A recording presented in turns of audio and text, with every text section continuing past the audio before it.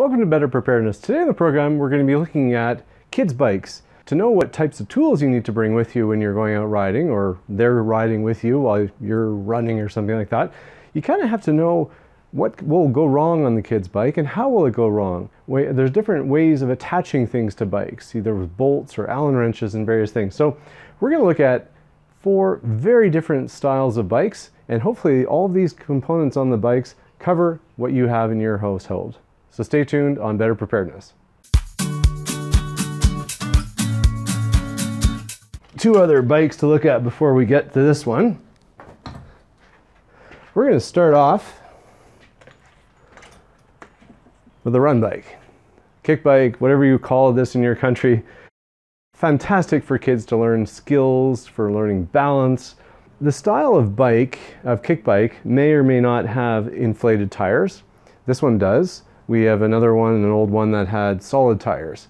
So the nice thing about the solid tires is that you can't really have a puncture. These ones you could. You have to make sure you have a pump at home that can pump these up, because they're a little bit finicky in this one. There's really not much of a gap, so it's going to be pretty hard to get a pump head on that one. But when you look at what could really go wrong in this bike, well, if you looked it over a little bit before they went out for their ride, well, you'll notice if there's anything really obviously loose and a problem. But on this one, an adjustable wrench will help you remove the tires, the wheels if you have to, I guess, if you needed to repair a puncture. But the odds are these things are so light, you'll probably just carry it home and fix it wherever it is you are. But maybe you're out and your child covers quite a long distance, so you can. But to get these wheels off, you need a wrench to adjust the seat post, and if there's a bit of play, too much play, well, you need an adjustable, or a multi-tool Allen wrench. But really not too much that can go wrong on these bikes, and that's one of the beauties of them. Next up,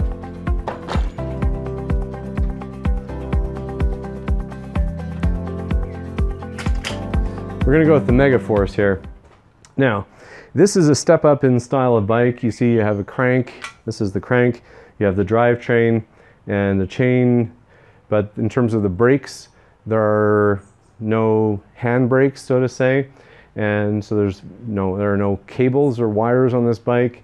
The brake that it has is a coaster brake, which means you pedal backwards, and that's how you stop. So right off the bat, you see with this bike, there are no cables. It's a fairly simple, there's only one gear, so to say. There's only one chain combination.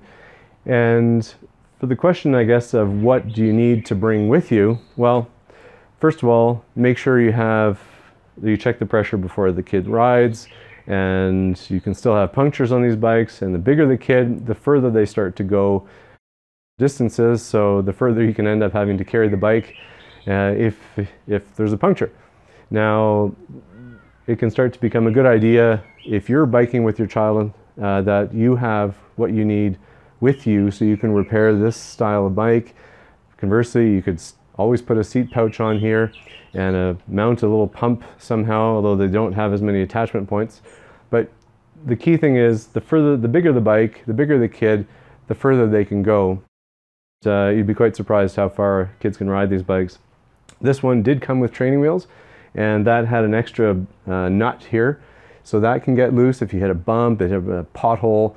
And so those are important things to remember of how, if your child depends on those training wheels, you want to make sure you can straighten them out. For the majority of this bike, really, it comes down to an adjustable wrench. The headset, if it gets loose, you can tighten it to a degree manually, enough to hopefully get you home safely. The wheels, let's get in here, zoom in here. The wheels, you'll see you'll need a wrench to remove that. And let's see, if the stem becomes loose, the adjustable wrench will take care of that. Now, the finicky thing with these styles of bikes, and often the cheaper the bike, the more simple and sort of old school, so to say.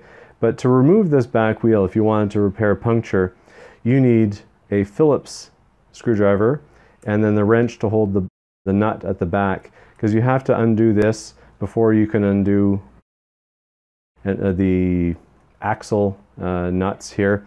to remove the wheel. So keep in mind what it is you're going to need for this bike. Again, we're talking pretty simple bike.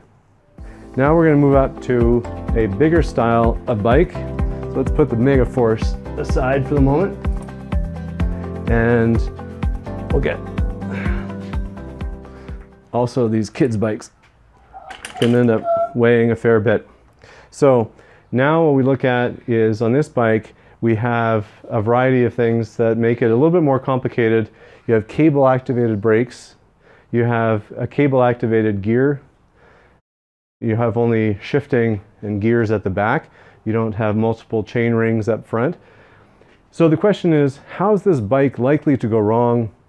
Well, if we look at what's to potentially go wrong, the brakes are rim brakes. That means they squeeze brake pads onto the rim. If they hit a pothole or they jump off something and bend the rim a bit, it may be tough to get that wheel through the brakes.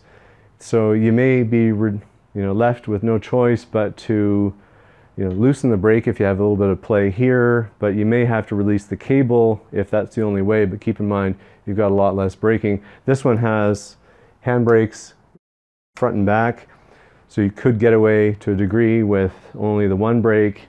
But when we look at what can go wrong in this bike, and we consider the multi-tool that has all the Allen wrenches and the adjustable wrench, well, this bike still requires, because this is an older bike, inexpensive, but this one still requires a lot of the adjustable wrench for the brake cable, the brake pads, the gear cable. This cable's all frayed.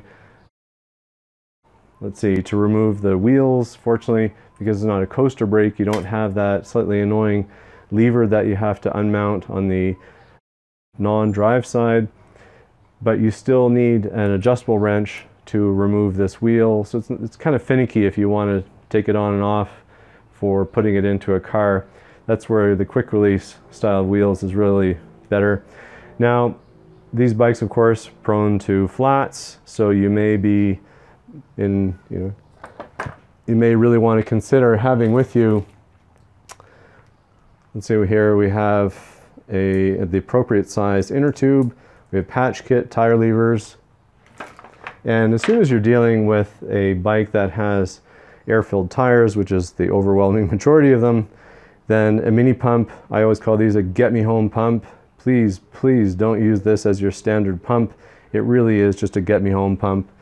What you want to be using for most bikes, for your bikes, you really want to have a floor pump with a good quality gauge. Most of these floor pumps can handle the two main styles of valves. One's Schrader, one's Presta. You'll get to know how those work. But the dial gives you the air pressure, and the pressure is generally marked on your tires.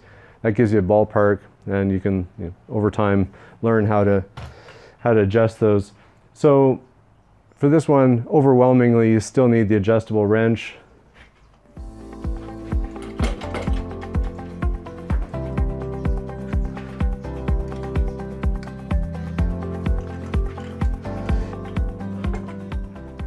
And now, pretty sophisticated bike.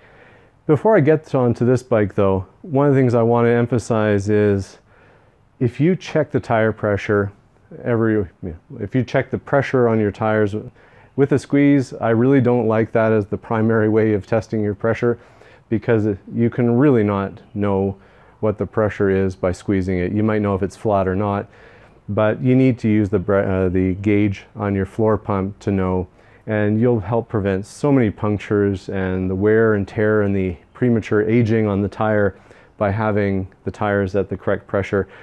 But then also, periodically, especially if it gets grimy and dirty, but every so often, wash your bike with warm water and dish soap. That's my preferred way.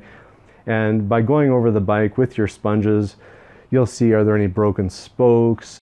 Are the brake pads worn, like we saw on that other bike that had rim brakes, where you can easily see if the brake pads are worn out, or if there's a frayed cable, maybe you need to do some work. But there's no substitution for also lubing the drivetrain. That allows it to run more smoothly, and your child will be able to bike faster with less effort. So let's get on to this bike. This bike is a huge jump up, but it's also important because more and more people have some quality bikes for their kids as well. Now, this style of mountain bike uses a variety of systems. It has a suspension fork.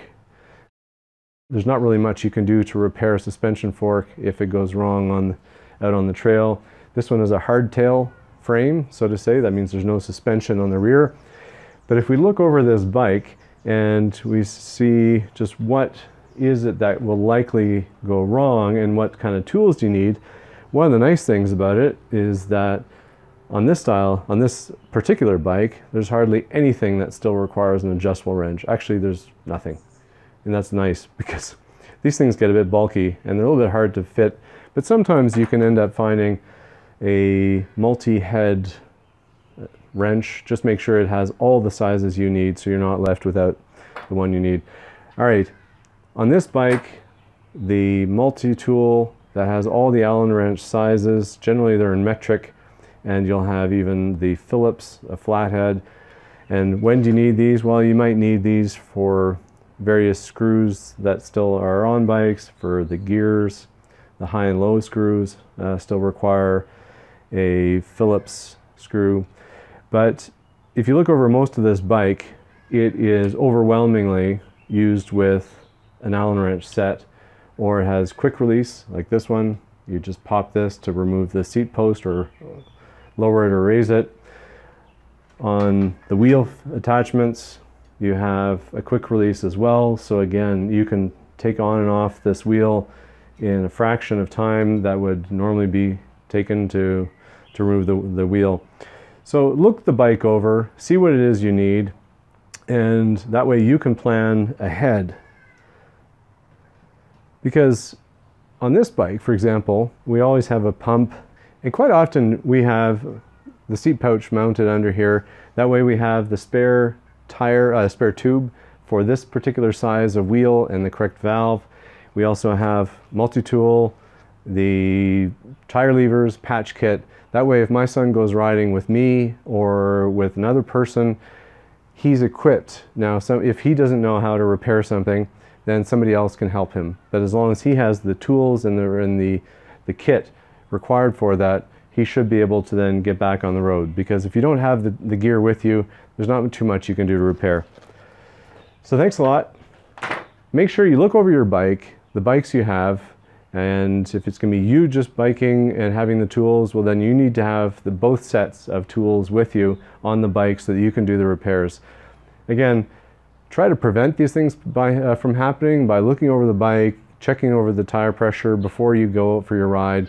But then secondly, be equipped and knowledgeable and learn. There's lots of great videos on just about how to repair everything on a bike these days. Educate yourself as to how you do those repairs, be equipped, try to prevent them, and you'll have a lot more fun out on your bike and be a lot safer. Thanks a lot. Please click that like button, subscribe. We'll get a lot more videos and content, not just on cycling, but a lot of other important areas in preparedness that should really come in handy. But please share these videos, really helps me, and click that like button.